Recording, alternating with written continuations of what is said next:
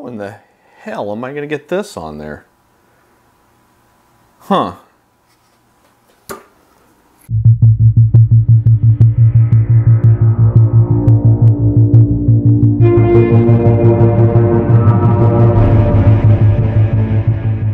So we're going to install the new Celestron focuser, which is for their SCTs and the RASA included.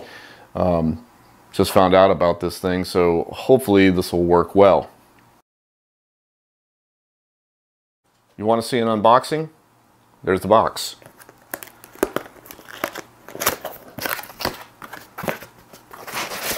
And it's out of the box. So in the box you're going to find the Celestron focuser itself, a cable to go from the focuser back to your Celestron hand controller if you're using a Celestron mount. Get a couple little tools here, a screwdriver and a wrench.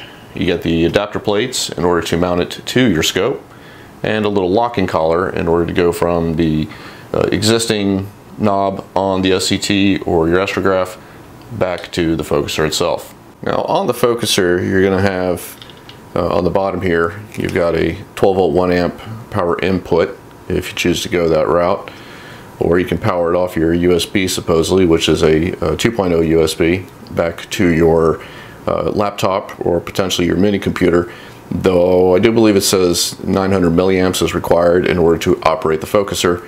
And then this is the auxiliary jack, which is going to connect to your hand controller if you're using a Celestron hand controller.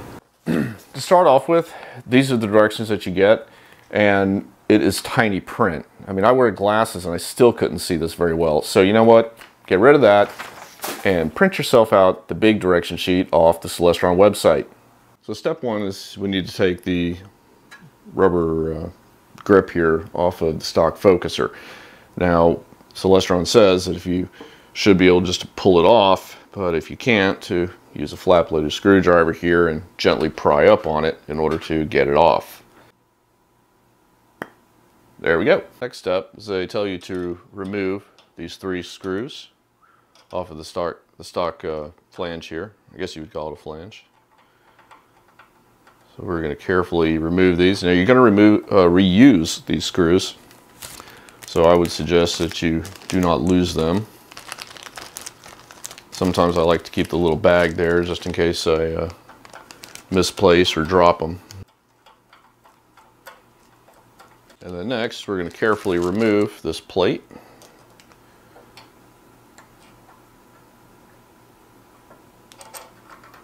There we go. Now, depending on which type of scope you have, you got 2 different flanges here that you can use for this in order to determine what you need. So in this particular case, I'm going to be using this flange since this is the 8 up to 9 1/4. So we're going to put that one on. Going to line it up like so, and we're going to put our screws back on. So we got to grab our screws again. While I appreciate the fact that Celestron gave you the tools, certainly it would be better if it was magnetic. So we're just going to pop it in there like so. Line up the first screw. There we go, get it started. And then go ahead and place my second screw in there. Again, this would be a lot easier if you had a magnetic screwdriver. And I would tighten these down, but I wouldn't try to torque them down. I mean, it's not, as long as it's seated to the backing. If you just look here on the sides, on each side, just make sure that it's on the back. So, all right, there we go. Now, one of the things that they're telling you to do here is you want to look on the front of your focuser, and it's going to tell you to make sure that this arrow is somewhere in between these 2 marks. If the arrow is not in between those 2 marks, you got this little wrench right here, and you put it on there in order to move it to where it's somewhere close. Now the reason behind this is because on the back side you have the clamping screw right here, and you need to have access to that when the focuser is on. So this at this point is lined up, we're good to go. Now in that toolkit you get a little hex head, and they tell you to go ahead and loosen out that little screw right there, which we're going to do. So it doesn't take it out completely, just loosen it up. So we got a little bit loose. That should be fine. There's a supplied collar that's going to fit inside the focuser.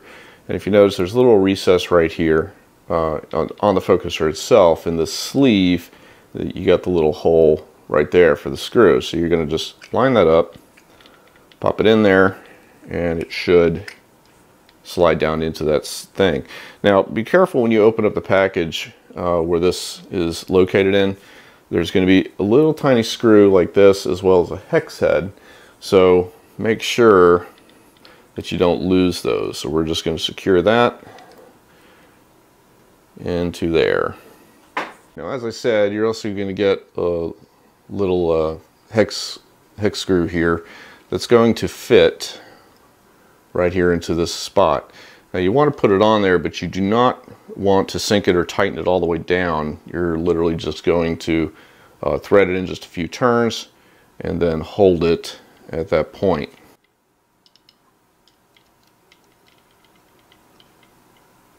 There we go. That should be enough. Now, next thing we're going to do, if you notice, you have two hex head screws right here into the front. And what's going to happen is these are going to mount onto the plate here, depending on the orientation of where you want to have it. So for me, this is actually the bottom of the scope. I know everything looks tilted, but it's because I'm actually mounted up on the mount right now, which just makes it easier for me to work on. So this is where we're going to attach it, where it's kind of in line here with the bottom. Now, these screws are going to line up somewhere on here depending on my orientation. So I'm going to slide the focuser onto the tube, and then I'm going to locate where these are going to be. So it's kind of weird. I don't know if I want it like that or that. It's just going to depend, I guess, where they line up. So there's two alignment screws there. I don't particularly like that, so maybe here would be a little bit better. Not sure. Appears to be going in, I think. There we go. Now, it says to alternate tightening back and forth on each side. Snug one side down, snug the other side down.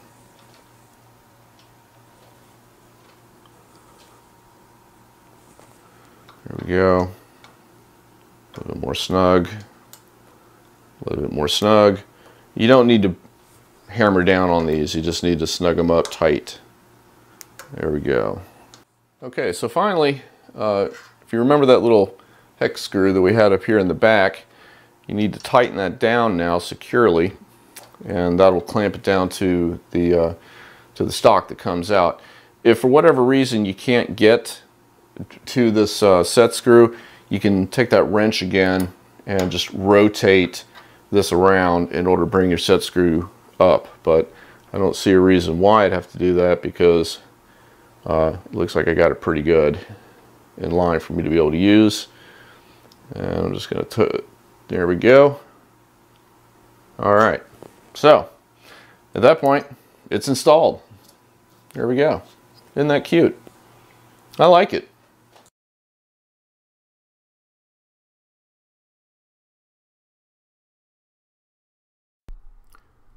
So the next step is go ahead and go to the Celestron site, www.celestron.com, and up in the search menu you can just type in focuser and go down here to the motor focuser for SCT and Edge HD. Click on that, and then scroll yourself down to support and downloads, and then you'll see here's the instruction manual for operation.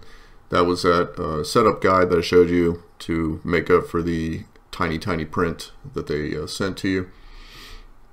Your Celestron focuser utility program, that is going to be, let's let that run.